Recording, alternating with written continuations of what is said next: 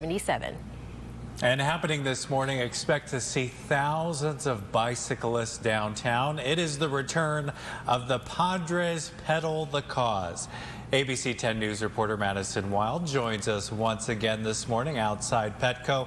And Madison, I saw in your video bicycling outside. Looks like a lot of fun. Good morning.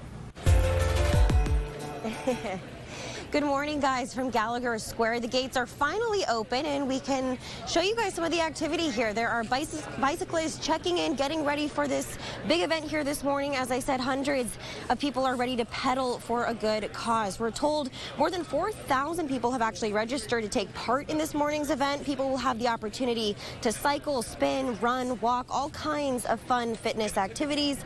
This event, Padres Pedal the Cause, has been taking place since 2013, so more than 10 years, and since then they've raised more than $21 million for cancer research. We're told 100% of every dollar raised from this event funds collaborative cancer research happening at places like UC San Diego, the Salk Institute, Rady Children's Hospital, and Scripps Research, to name a few. Again, the event is hosted by CureBound in partnership with the San Diego Padres, so expect to see some of your favorite players out here this morning.